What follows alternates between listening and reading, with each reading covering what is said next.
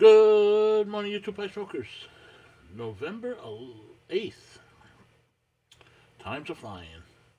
Cold in New York, 30 degrees, heading up to 60 today. Not bad. No rain in the forecast. I'll take it.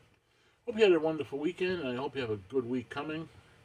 Monday's always hard to get the bones moving again, but do the best you can. Things of yesterday should not use up too much of today. Faith is stronger than hope. Worrying shows you care.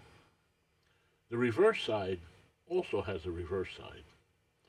And even legends die. Have a good week. Get outside.